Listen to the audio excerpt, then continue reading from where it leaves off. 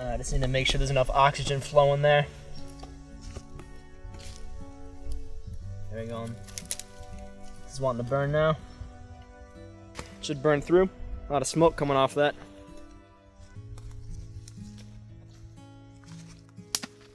Gonna grab some more medium-sized branches and sticks just to keep throwing on top of that. Make sure that stays burning.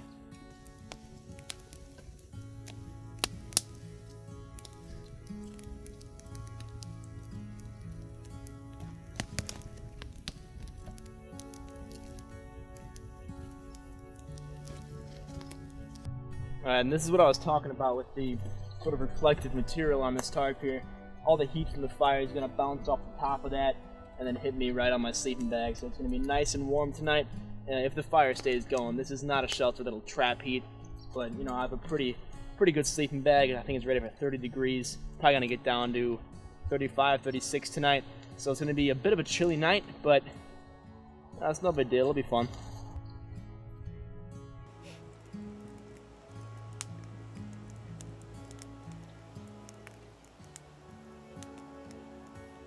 Alright, so you can see we got a tripod set up here for when we cook our meals, or if we want to dry out any clothing, we can just hang it up on here.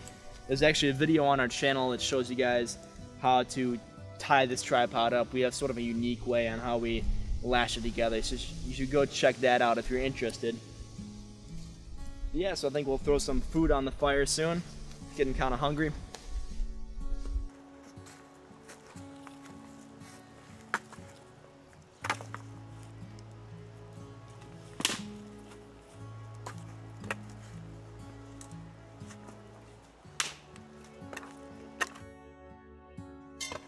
Alright, so we're going to go ahead and cook up some food here. Gonna get some water boiling.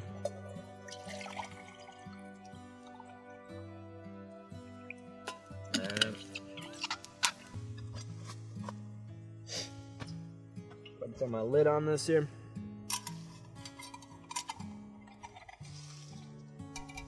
Alright. Go ahead and sort of make a spot in the fire to put this. A lot of smoke coming off this thing.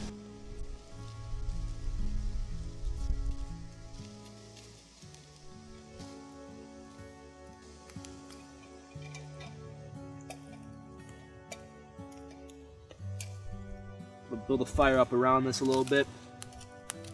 Should boil in no time. Alright, my water is boiling now, so I'm gonna go ahead and take it off. Brad's is still working on it. I'm gonna sit down in my shelter here. Set this down on the stand here. Alright, cool. See if I can't take this lid off.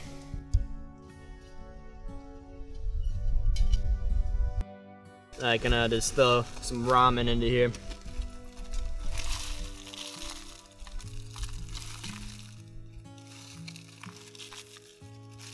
Go and use my little spork wherever I put that thing right here.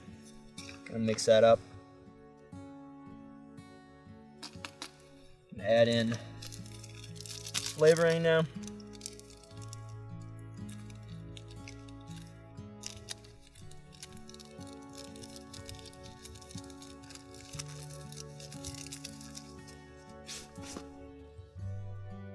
Mix that up.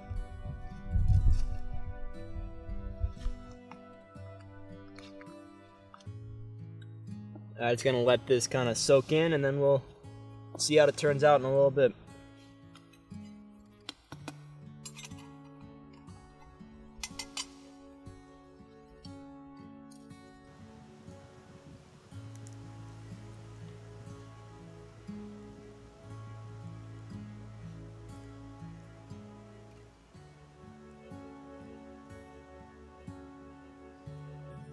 Alright everyone, so we had a nice meal. Got some more kindling and fuel for the rest of the night. Probably gonna go out and get some more for the morning in a little bit before it gets too dark. Just gonna relax by the fire for a little bit, and then once it gets dark, maybe we'll have a story to tell you guys. We'll see.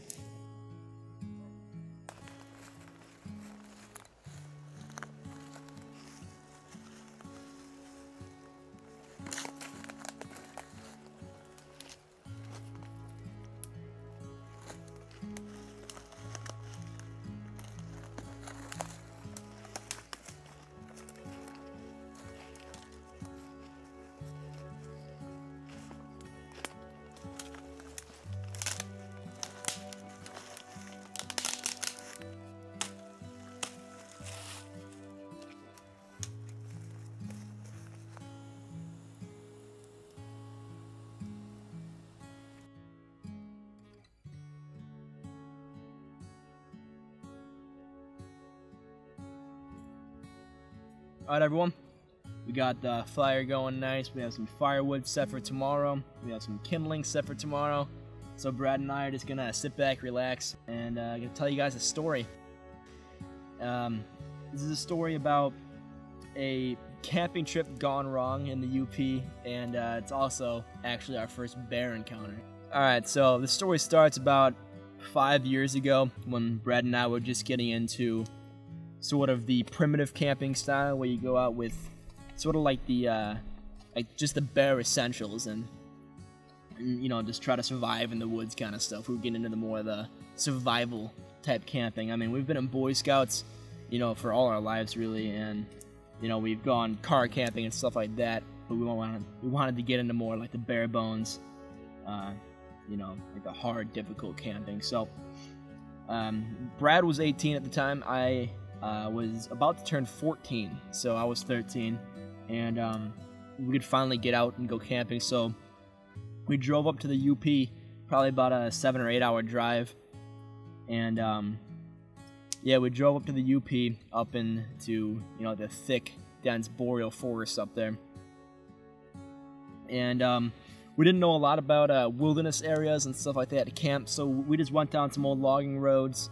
you know, on some forest property, and hiked into the woods and set up a camp.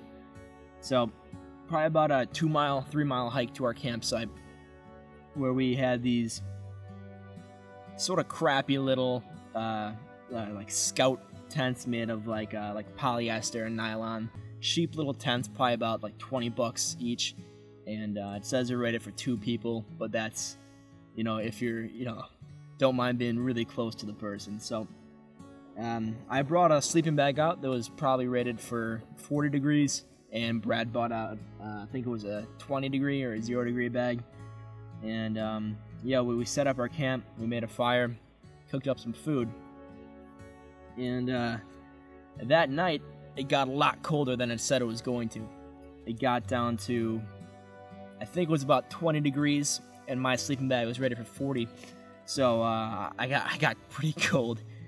So you know, in the middle of the night, I woke up at probably about midnight, not sure exactly what time it was, knowing that this is gonna suck. You know, this rest of this night is gonna be pretty crappy, unless I'm gonna be sitting up by the fire warming myself up. But you know, back then I wasn't good at making fires, so I knew that I probably wouldn't be able to get one going in the dark, in the cold, in the middle of the night, by myself, and I didn't want to wake Brad up. I could have gone into his tent and warmed up, but I just had too much pride or something. I didn't want to go sleep next to my brother, so I just suffered through the night, and it was bad. But I woke up in the morning, probably got an hour of sleep that night. There was ice on my face, on my sleeping bag, just from the condensation and the sort of humidity in the area, and yeah, there was ice everywhere. And I woke up actually to the sound of Brad singing me a happy birthday, because that was my birthday. I was turning 14, and yeah, it was kind of like a bittersweet morning, because you know, I was 14, I was happy it was my birthday, but you know, my feet, my arms, my face was all numb, so it kind of sucked. I went out of my tent, I couldn't even put my shoes on, my hands were so just numb, and luckily Brad had a fire going for me, so he kind of saved me on that one. But yeah, so I warmed up by the fire, we cooked up some breakfast, and you know, after breakfast we wanted to try and go catch some food for the day, for our lunch, maybe for dinner. So we went down to a river that was nearby. It kind of hikes out into a bit of a peninsula on the river that it kind of wraps around. So we went out there. I thought it would be a good spot to fish right by the bend. There was some slow spots right there. It was a pretty big river. I want to say, what was it, like 40 feet, 30 feet across? It was a pretty big river. It was flowing fast, and the water temperature was probably about 35 degrees. It was cold. So I was washing a pot out from breakfast in the river while Brad was doing some fishing. And I looked behind me back into the woods, and I see this sort of black figure just kind of darting between trees, and it was big. So I told Brad, and it's like, I think I might have just saw a bear.